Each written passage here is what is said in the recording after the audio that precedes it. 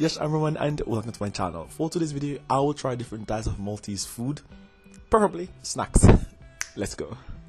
The first thing on our list is pastelli. I know I pronounced that incorrectly, but I will show the correct spelling here.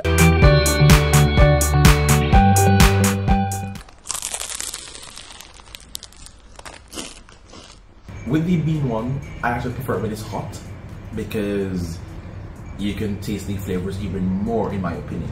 However, when it's cold, it's also good too, but you will realize that when it's cold there are more flakes. It's really flaky. Now let's try the cheese one.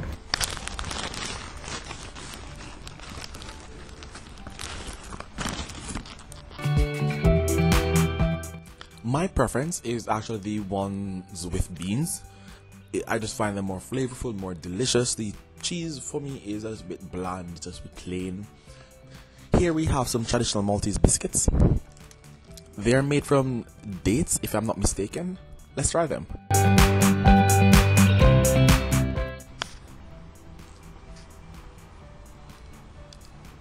Those are very sweet. I am not a fan of dates, I don't really like them, but here they were delicious.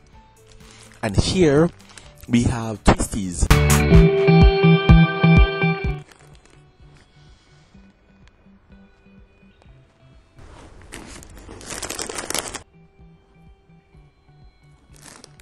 That I definitely like because it reminds me of Jamaican cheesies and it's a winner. Now let's try our last snack for the day. It's juice. It's called kini and it's a bittersweet orange type of juice.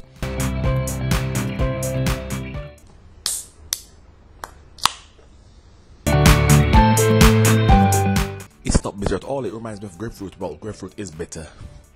Anyways, that is all for today. Maltese traditional snacks are interesting, but of course if you want cooked meals, that is something different. Most of the cooked meals have meat, and I don't eat meat, but anyway, I would recommend that you try these Maltese dishes, snacks, foods, drinks. That said, please like, share, comment, subscribe, and I'll see you next time. Ciao ciao.